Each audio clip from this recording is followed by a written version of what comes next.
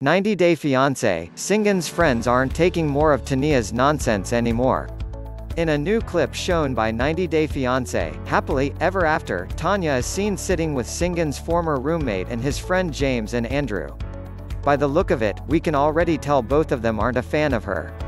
The couple is in South Africa due to Syngin's brother who is going through some health complications at the moment.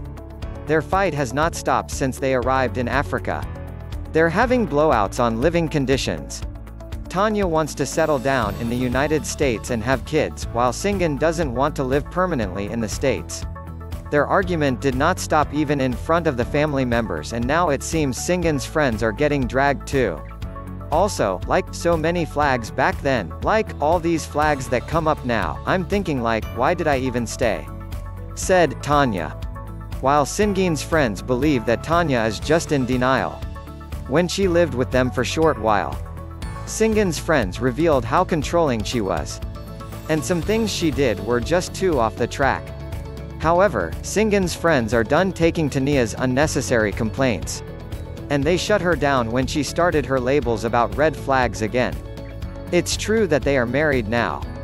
And Syngin too has lots of complaints about his married life. They're acting like some kids on a new relationship with reckless behavior by not talking. If they don't try to understand one another, we don't see them going further together. What do you guys think? Let us know in the comments section down below. Also, don't forget to subscribe to us for daily news and entertainment on your favorite TV shows.